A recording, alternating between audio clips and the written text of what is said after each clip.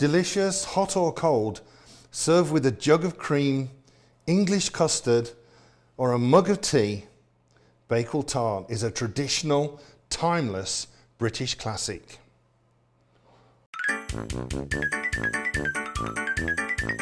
Winston? Winston? Come back with that leg of lamb.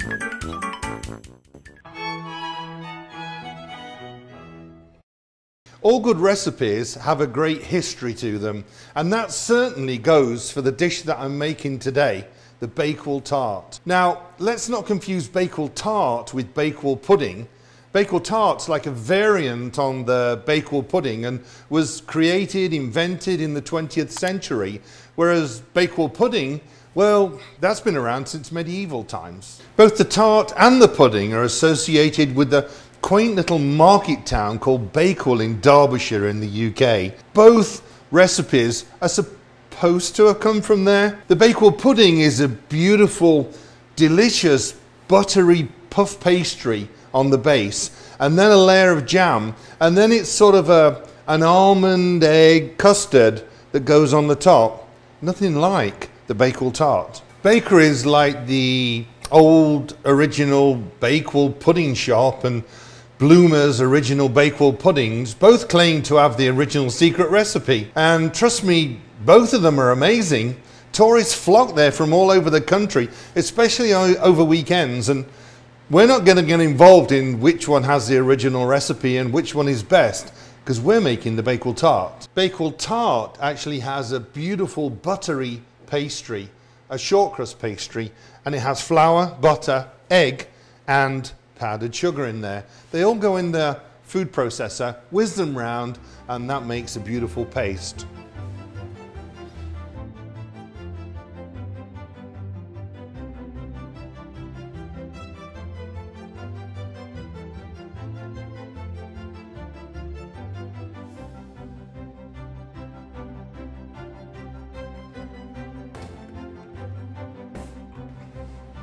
The Bakewell Tart came along in the 1900s, and this beautiful almond sponge replaced that almond custard from the Bakewell pudding, and gone was the buttery puff paste. Instead, this delicious shortcrust pastry. Sometimes it's easier to actually refrigerate the dough first, but if you're careful, you can actually start rolling it out right away. Plenty of flour on the table to stop it sticking, and then we want to roll it out to about a 1/4 inch thickness. Then we're going into this flute tin.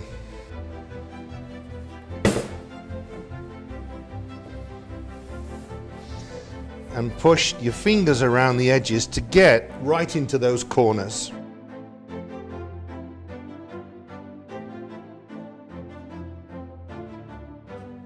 Once you've pushed it into the corners, then we take the knife and run it around the top. This takes off all the excess pastry that we don't need.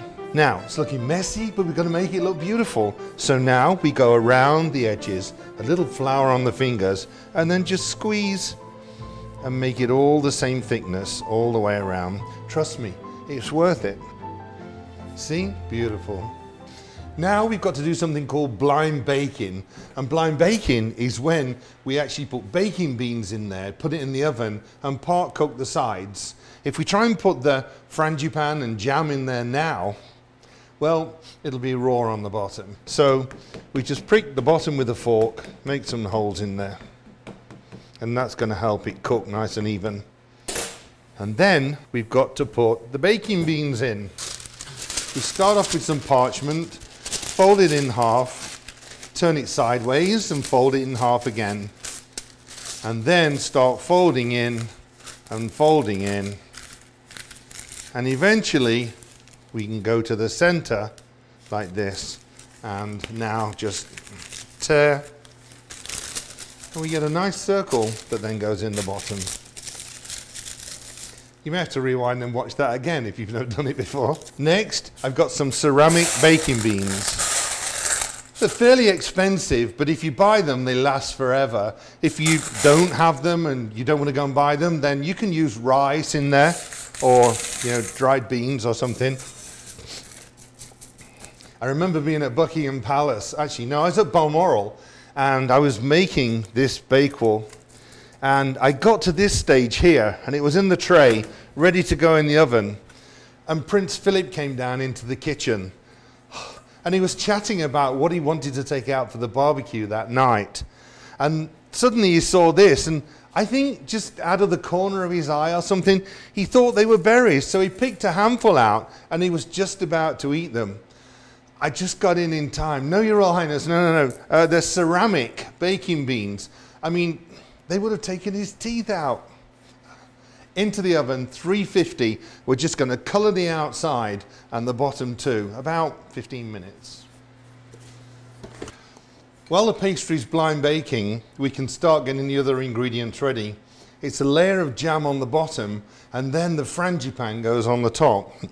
The jam that I'm using is strawberry jam, and when I made this for the royal family, we'd use strawberry jam most of the time. The Queen would go picking berries in the cages at Balmoral and bring them up to the kitchen, and we'd make jams, and they were perfect for this. Prince Philip, he was a huge fan of plums. He had Victoria plums growing in the gardens at Balmoral, and so we'd make a plum jam. So sometimes when he had a lunch party, we'd use the plum jam on the bottom. It doesn't really matter, your favourite. You can use apricot jam, peach jam, anything you want in there. But I think the traditional recipe is using strawberry jam. The frangipan was really easy to make and tastes absolutely delicious.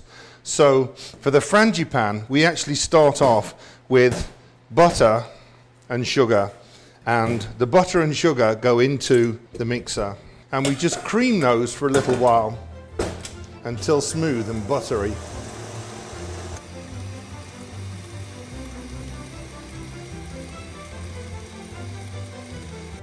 Next, we'll scrape down the sides. It helps having the butter at room temperature when it goes in, because it creams much quicker and faster. So then we add the egg and the almond meal, almond flour, and then almond extract. This, I use the Nielsen Massey one. I put a link in the description if you want to get some. If you just want to use regular almond flavoring, you can, but this is the best. Promise you, love this one. The almond flavor is absolutely amazing in there. You don't need a lot, just a couple of drops, because it really is concentrated. Mix all that together. And there we've got our frangipan. Once the tart has gone all golden brown around the edges, then we can take out carefully the baking beans. Just be careful you don't drag up the pastry from the bottom. Now it's going to go back in the oven for about 5 more minutes just to dry out the top. Now we've got a gorgeously cooked tart shell. So we'll take the jam and put that into the bottom.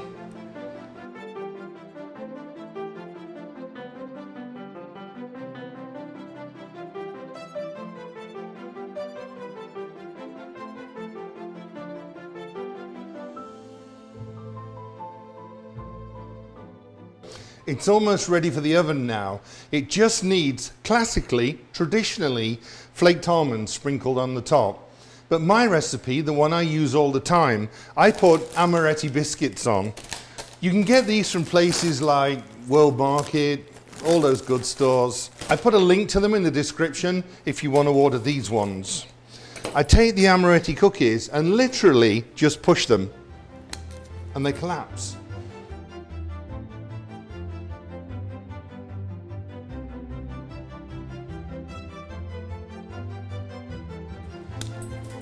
They add a new dimension to the Bakewell Tart.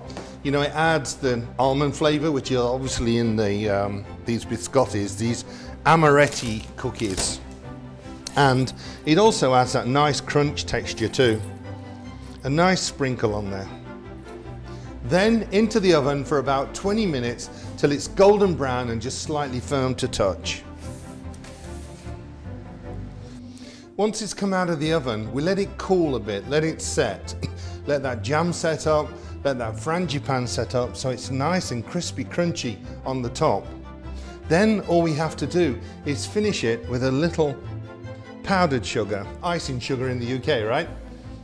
As if things weren't complicated enough with the Bakewells, there's actually another one, a cherry Bakewell. You may have heard of that one.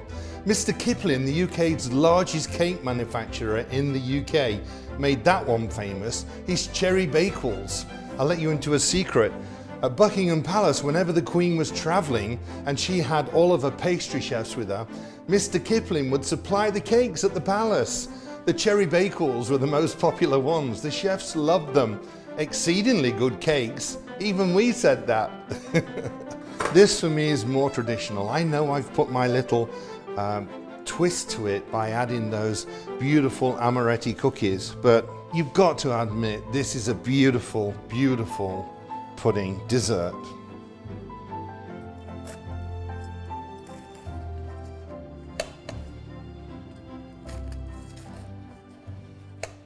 I love the crunchy pastry, the crunchy topping as well. It's absolutely gorgeous. Look at that. I hope you've enjoyed the video. Give me a thumbs up if you can, subscribe if you haven't already, and tell your friends, share the video with your friends. I love making these traditional classics, dishes I made at Buckingham Palace. Bakewell Tart, traditional Bakewell Tart. Okay, with my little twist on it. I never get tired of making it, and I never get tired of eating it. See you again soon.